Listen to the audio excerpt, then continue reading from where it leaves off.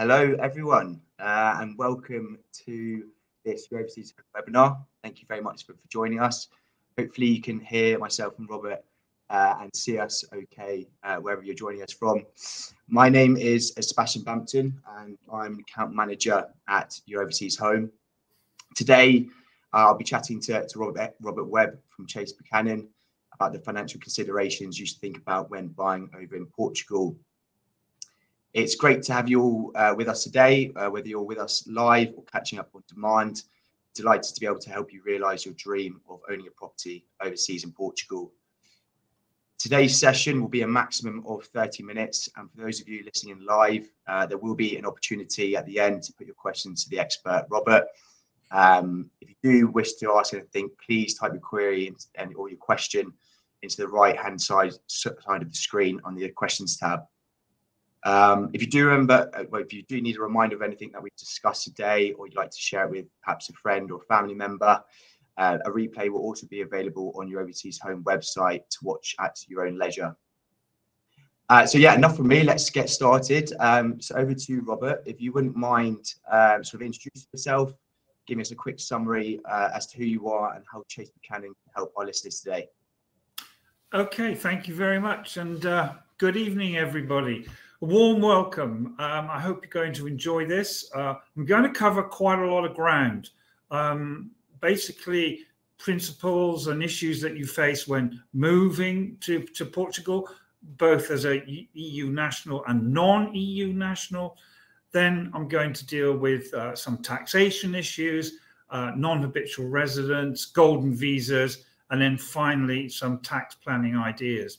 So don't worry, there's going to be quite a lot of content, but if you want the slides afterwards, no problem at all. Just drop me a line. So really on that, I'm going to kick it off. Right, here we go. Right, first slide, we have this gives you the corporate structure of Chase Buchanan. We've been going for about 20 years now. We have offices in many countries, both in the EU and outside the EU. But the important bit is the regulation. We are regulated by CISEC, which is the Cyprus regulatory body for investments. That's the MiFID passport. And for insurance, that's the IDD passport. This is quite common now. Basically, pre-Brexit, it used to be UK registration, but everybody's come out of there now, basically because EU advisors can no longer advise in Europe. So a lot of people like ourselves have gone to Cyprus. But we are still registered in the UK, and that provides a great deal of comfort. We also have a tax contact in the Isle of Man for various issues. But another important kind of factor is that we are also regulated, fully regulated in America. Very few advisors have got that. So if there are any Americans watching, we can help you. Right, okay, this is just a little bit of background. If you can see it, it just shows you where we have our offices, Spain, Belgium, Canada, Portugal, obviously, USA. We're also in Malta. So we are very widely spread. We've got about 15, 20 advisors, full backup, full admin people. So you have no worry about solidity at all. Right, our services basically are those of a traditional UK IFA. So in other words, we deal with pensions, we deal with investments, portfolio management, financial planning. There's no rocket science in that. Those are very standard features that most IFAs would have. Right, so the first category would affect people who are EU nationals moving to Portugal. So EU nationals, that's obvious. So that's Irish people, French, Germans, whoever. And this is easy, so easy. You don't need a visa. You've got total freedom of movement. Ireland, you actually do need 6 months left on your passport. But the whole point is you can come down here, no visa. But you have to register if you want to be permanent. You have to register after 90 days stay. You get a registration certificate from immigration, which is called SEF. You have a fiscal number, which is a tax number. You need to show sufficient funds for retirement, and that is not a great deal, as you will see later. You don't have to purchase a property. You do need to get into the healthcare system here, if you wish. You can also have an S1, which you can get from your own country, which basically means that your own country, so France, Germany, wherever, would pay for healthcare here in Portugal. The stay certificate is valid for 5 years. Absolutely perfect. It's very, very simple. Right, now we move on to that not so simple stuff, which is the non-EU nationals. Okay, hang on, something's gone wrong here. Wait a minute. Yes, here we are. Right, now this goes into various stages. It does become a bit tiresome with all the paperwork, believe you me. But the first thing is you can take advantage of Schengen rules, so you can come down here as a UK resident, South African, American, Australian, whoever. You can come down here. You don't need a visa for 90 days. Okay, very, very simple.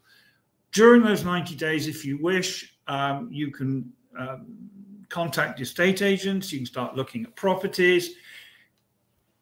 If you are serious and committed about moving, you'll need to get a NIF number, which is an income tax number here in Portugal. You will also need to get a bank account. Okay, relatively easy to get, but you would really need a lawyer, or preferably a lawyer or an agent, to get you the NIF and the bank account. Very simple.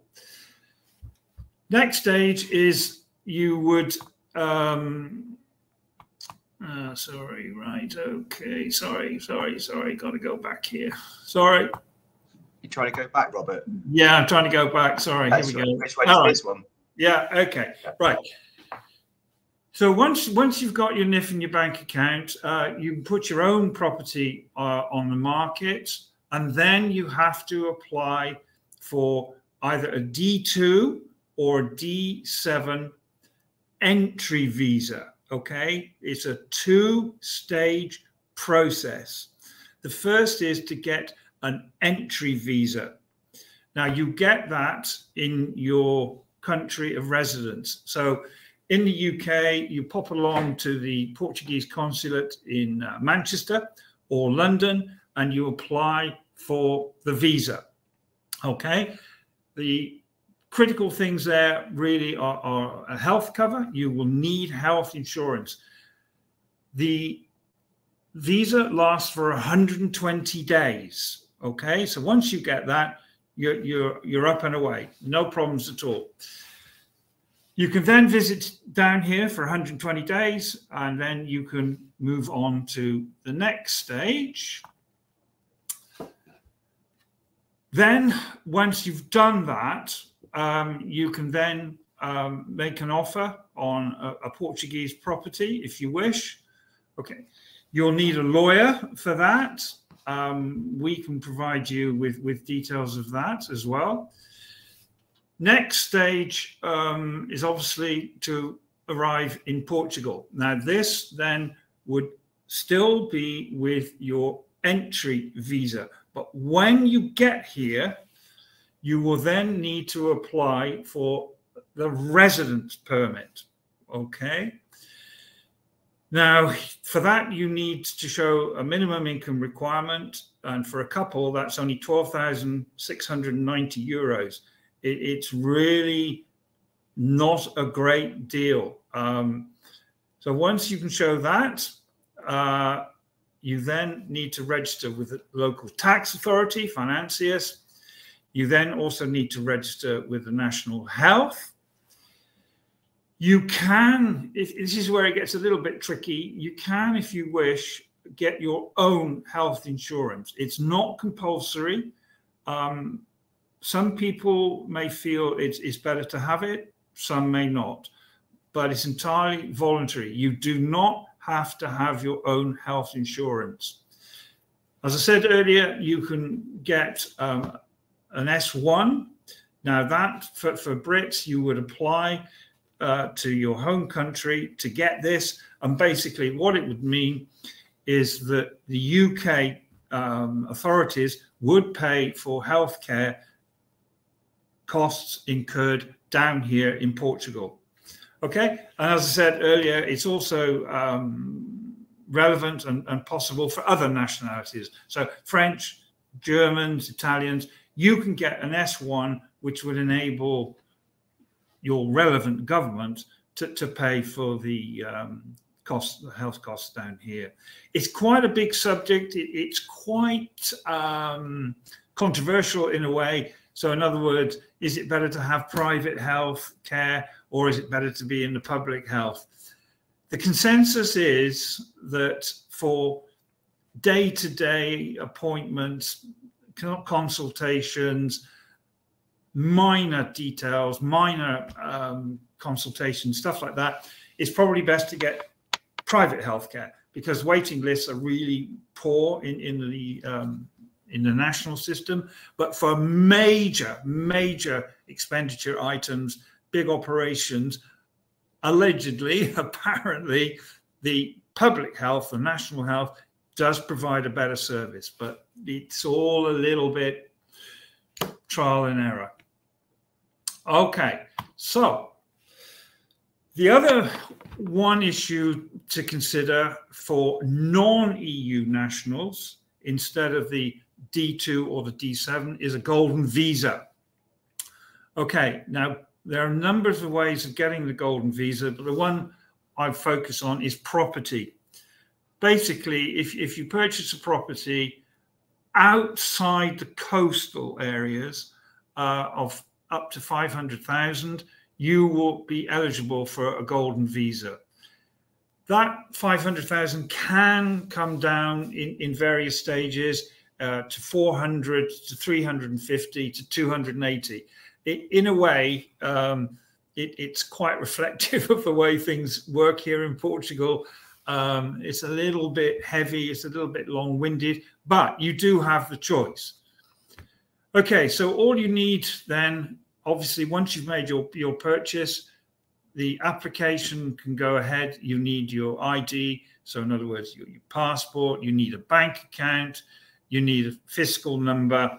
You apply to CEF, again, the immigration department, probably take up to 3-4 months, maybe a little bit more. It's quite a long drawn out process. But the benefits to you really are that you only need to be in Portugal for 7 days in any tax year, okay? That's quite attractive to a lot of people. So it's really very much an individual thing. You've also got family reunification. So in other words, the golden visa will cover spouse and children. Okay, so it's well worth it. One of the other features you get, of course, is that you've got freedom of movement within the Schengen area. And another really quite important point to go with the D2s and the D7s is that after 5 years, you can apply for Portuguese passport and Portuguese citizenship. That could be quite useful for a lot of people, particularly for UK people with inheritance tax. And I'll come on to that at a later stage. So golden visas are quite simple. Now, non-habitual residents. Now, this has got nothing to do with living residents or non-residents. It's just a tax status. So in other words, non-habitual means you haven't been here before. That's really what it means. But here's the critical point, a really good point. Non-habitual residence is available to EU nationals and non-EU nationals, okay? So if you've got a D2 or a D7 and you're just coming in here to retire, you can get non-habitual residence.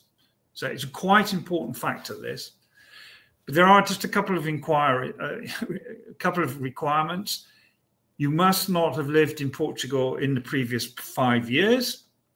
You must not have had NHR status before, and you have actually lived in Portugal for 183 days. Now, 183 days is basically a residence qualification. So to get tax residency, you need to be in Portugal for 183 days. Now, that's either in the tax year, which is January to December, or it can stretch over 2 calendar years. So if you are, let's say, coming down in, say, September, October, November, and then you carry on into the following year, that 183 days would then make you tax resident in that following year. Okay, it's very simple. Right, so again, the same types of documents are needed. Fiscal number, which you can get quite easily, as I've said before. Proof of address, you need to register with the Portuguese tax authority. It really is quite simple. But here's the advantage. The status lasts for 10 years. Okay, 10 years. Now, what that benefits you is that pensions derived from outside Portugal are only taxed at 10% for 10 years. Now, that's quite a significant concession and one well worth grabbing. Dividends, interest, royalties derived from outside Portugal are taxed at nil.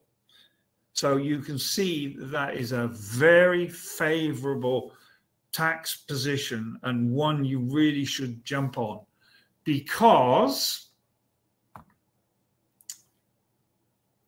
going on to the next slide, where are we?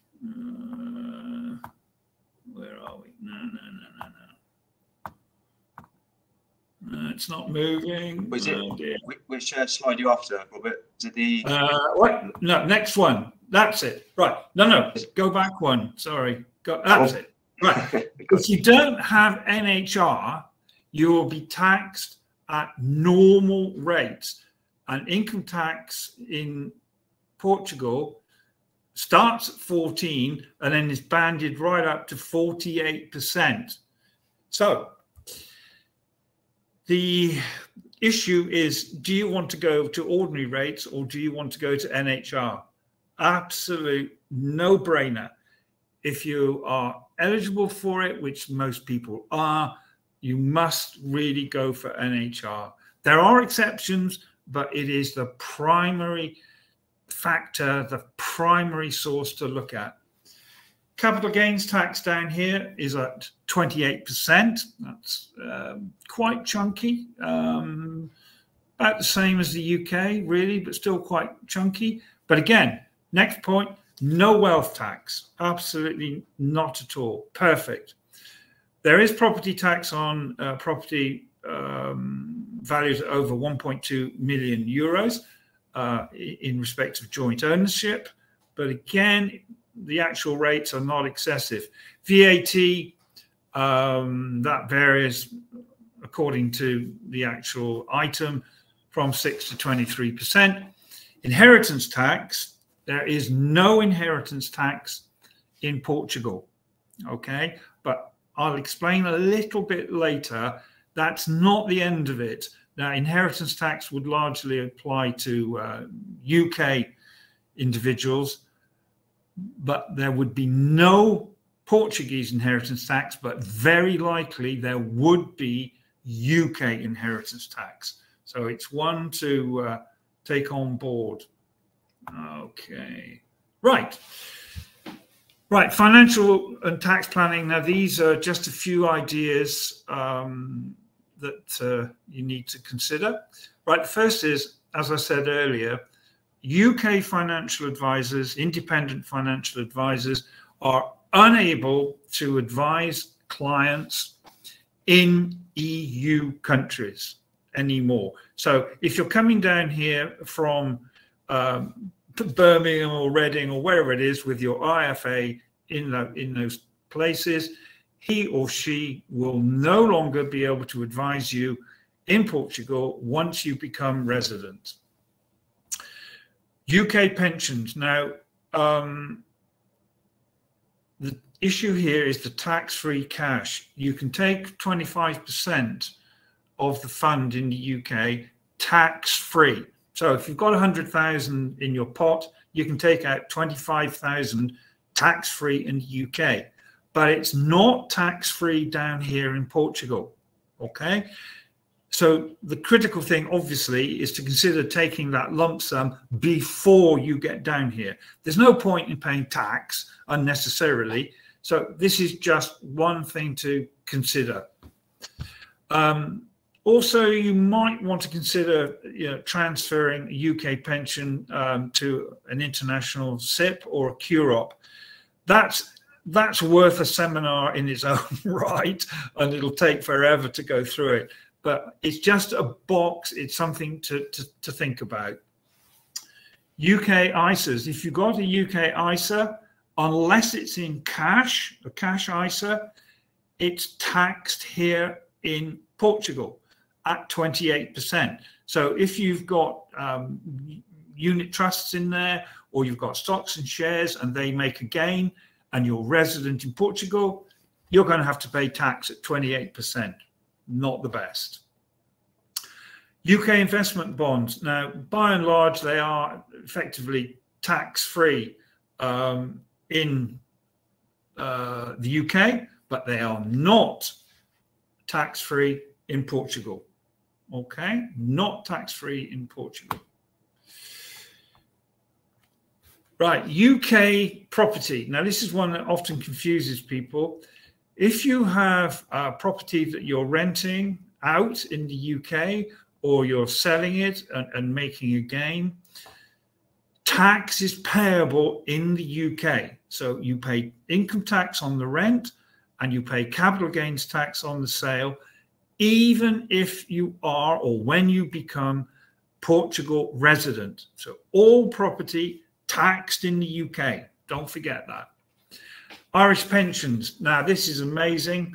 If you have what is called an ARF, which is, let's say, it is a pension income.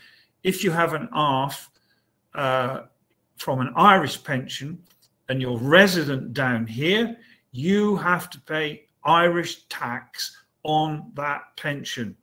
It's a very complicated subject, and my opinion, for what it's worth, is that if you are coming down here with an Irish pension, think about moving it out before you get here.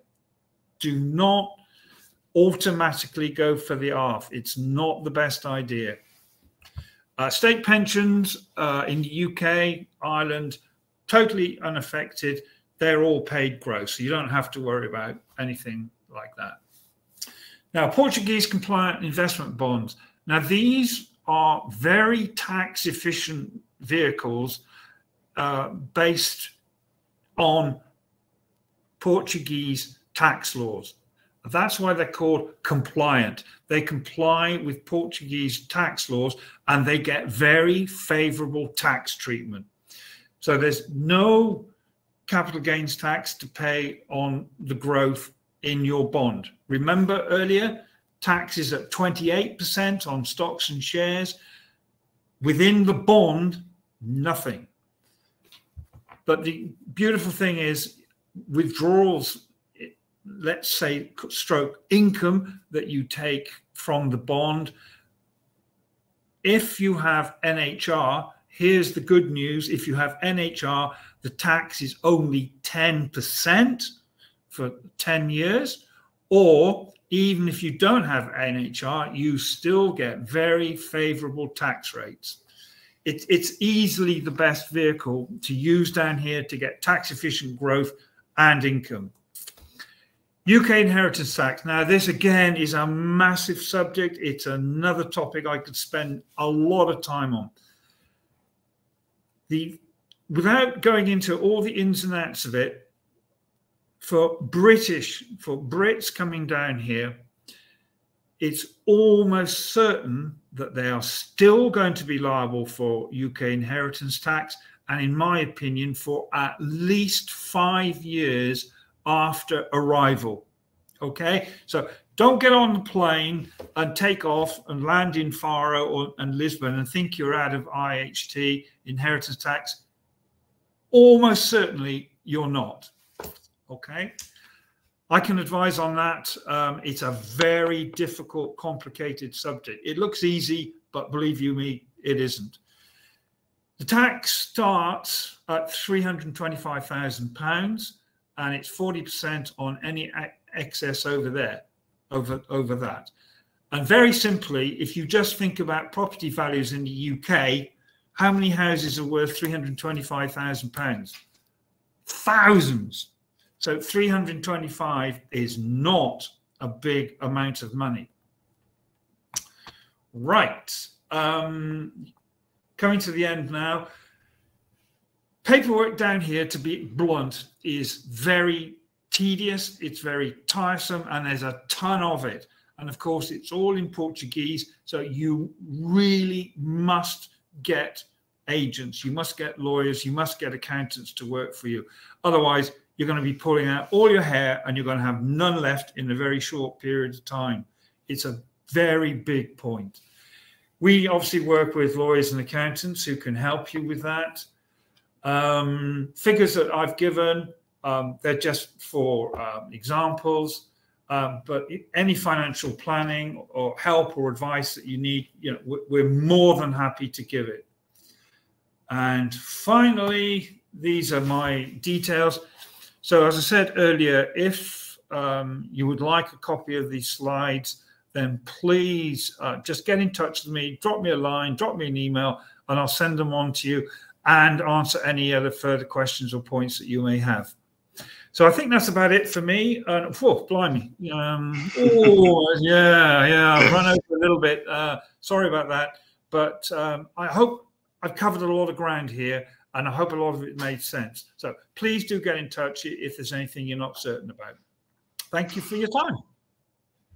Brilliant, Robert. Yeah, thank you very much as well. That was a very comprehensive overview. I know there's a lot of stuff to cover, and it is inevitable that we were sort of going to run over time. But that's really useful. It happens, Robert. But we have quite a few questions that have come through from the clients that are joining us, guys. So thank you very much for typing your questions. Try and get around to as many as possible. There have been a couple, Robert, that have been related to the D2 and D7 visa. There's one here from Adam Yardley asking if you're able to offer on a Portuguese property without the D2 or D7 visa. Sorry, say that again. Are you able to offer on a Portuguese property without a D2 or D7 visa? Yeah, I think you can. Yeah, you can. Whether you do that or not, that's obviously to say down to you. But getting the D7, which is for most people, it does take a bit of time, and you're going to need it eventually, I would say. Okay, fantastic. And I suppose you touched on it right at the end. I know it's quite a complex part of the process in regards to, I suppose, the inheritance tax. I mean, what advice could you give quite quickly, I suppose, and quite concise on the best ways to really ensure that you're not getting taxed or overly taxed on inheritance? Whew, it's such a big subject. I think what I would say is the assumption, if you're what is called a UK domicile, you are liable to inheritance tax. Domicile you get from your father at birth. So if you were born in the UK, father was UK national, you are a UK domicile. I always liken it to be a badge. So you carry it with you wherever you go. So if you move from the UK to Portugal, you're still a UK domicile. You're still liable. If you move to Spain, you are still a UK domicile. You can lose residency, change residency easily, but you can't change domicile. So if you are still a UK domicile, you're liable. There are a few plans available, which in my opinion are absolutely fantastic to avoid the tax. Everything will depend on commitment, how serious you take inheritance tax. It is a long process to avoid it, but it can be done. Okay. All right, brilliant, Robert. Thanks very much for that. And we've just got a question through here from Paolo asking us to talk about how much taxes you need to pay if you buy a property as an investment.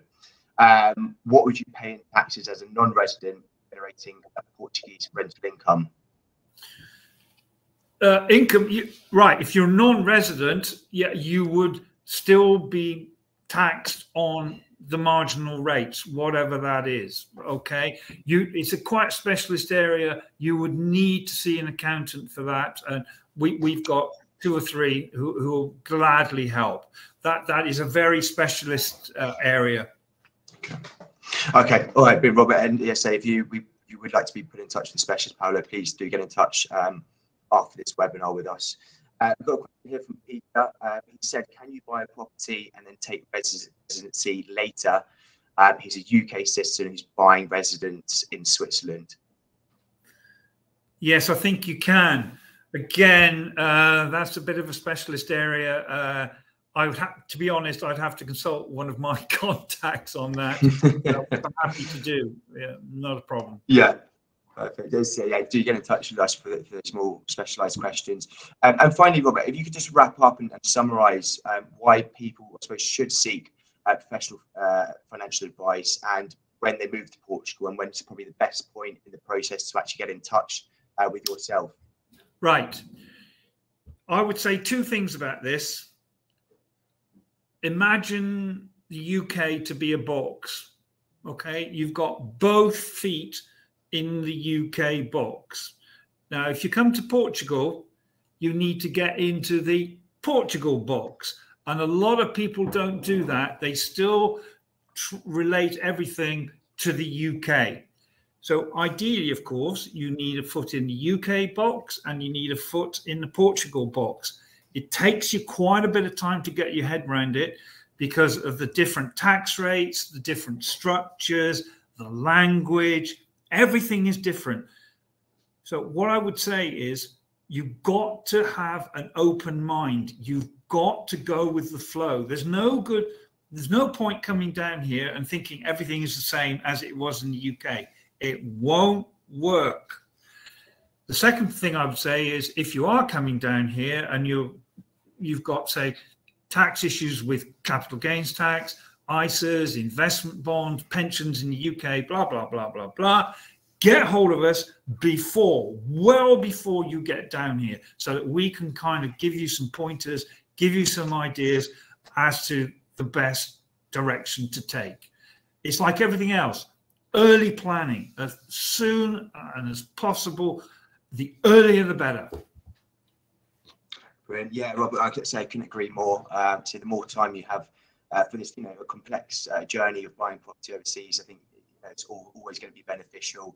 But yeah, thank you. I think that's all about all we have time for today. Okay. Robert, but yeah, it's been very insightful, and it's great tips and nuggets of advice throughout. We do obviously strongly recommend, and as Robert mentioned today, you do get in touch with Canon directly and as early as possible within the process to discuss your individual requirements in more detail. And yeah, thank you to all the viewers for watching this session, whether or not you're watching it live or on demand. We wish you all the best with your move overseas. We do also have various other resources available to help you on your buying journey, including buying guides and other webinar recordings. So do take a look at our website. And yeah, thanks again, Robert, and thanks for everyone that joined. No, brilliant. Yeah, happy Well, thanks to you. Thanks for your time. Thanks for organising it. And thank you for everybody who's been listening. I hope you found it useful. And I say, don't forget, if you need anything, it doesn't matter how silly or how trivial you think it is, please get in touch. No problems at all. Happy to help. Brilliant. Yeah, I couldn't agree more. All right. Well, thank you very much, Robert. And yeah, we'll speak soon. Okay, that's brilliant. Okay, good to see you. Cheers. Bye-bye. Bye. Bye.